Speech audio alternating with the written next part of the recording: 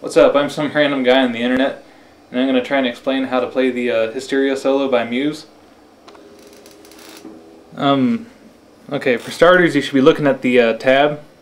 It's going to basically explain how to play the whole song. The only thing that it's not going to really show you is the rhythm. For the beginning of the solo, we're going to be working down here on the first and the third strings. It's going to be kind of important to skip over the second string, and you're going to need to get good at that, because to play it fast is a little bit challenging, but you'll get used to it. This is pretty much, you could break it into parts, whatever, but it's just variations of the same thing, and here it is.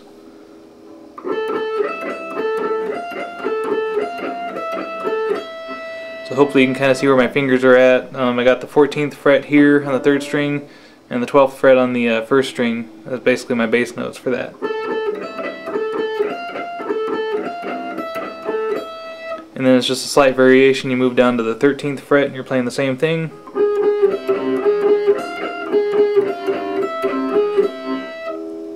And then this one's just a little bit different. You got the 14th fret here and the 13th fret on the first string.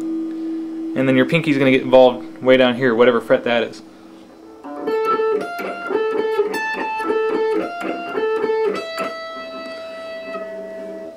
And then you're back at the beginning part again.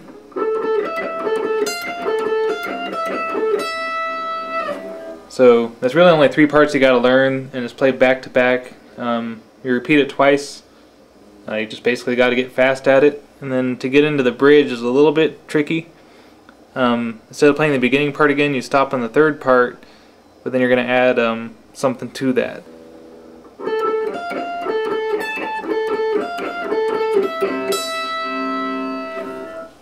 So notice that third note there, it wasn't just, it's actually, it's kind of important. So here's a bridge.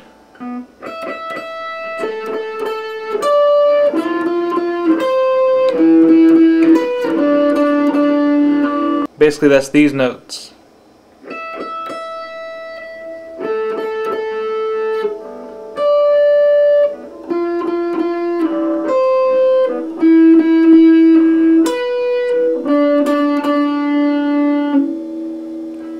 So here's the fingering for that. Start out with your index finger there, and your middle finger on the what's that, the 14th fret of the third string.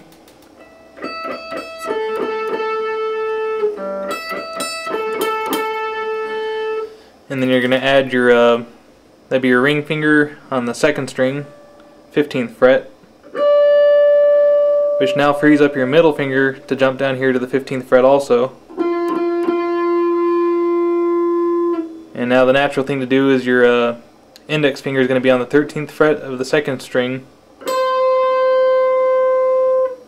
and then 14th fret of the fourth string, middle finger. And then index finger is free again to go onto the 12th fret. And then the middle finger on the 12th fret, 4th string.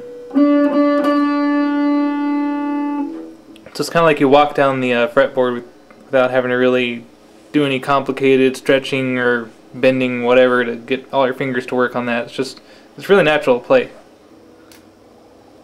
Okay, so here's the third part and the bridge played together.